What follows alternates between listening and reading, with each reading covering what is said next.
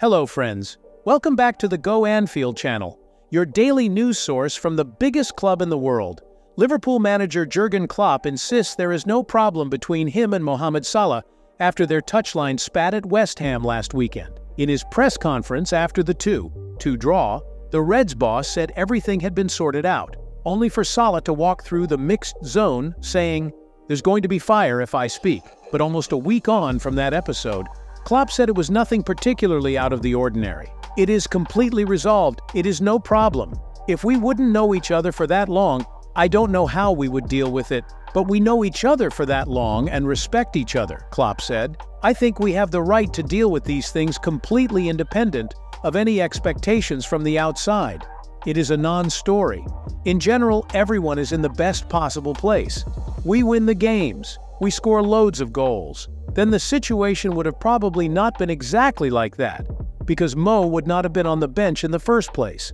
It all depends on each other." The flashpoint sparked speculation about Salah's future, as a player who is 32 in June has just over 1 year left on his lucrative contract. However, as Klopp is leaving the club at the end of the season, he would not get drawn into a discussion about the star forward. "You all have to get used to the fact that is not my subject," he added.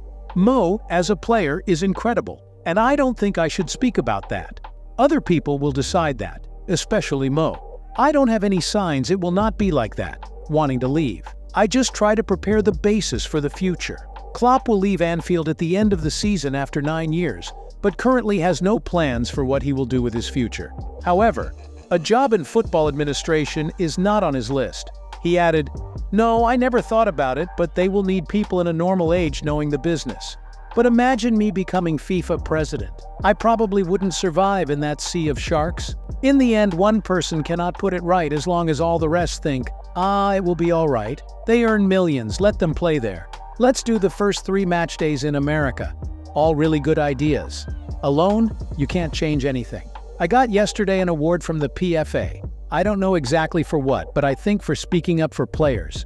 A PFA spokesperson said, "Jurgen has been an outstanding advocate for our members throughout his time at Liverpool, consistently speaking up for their rights and promoting the work they do off the field.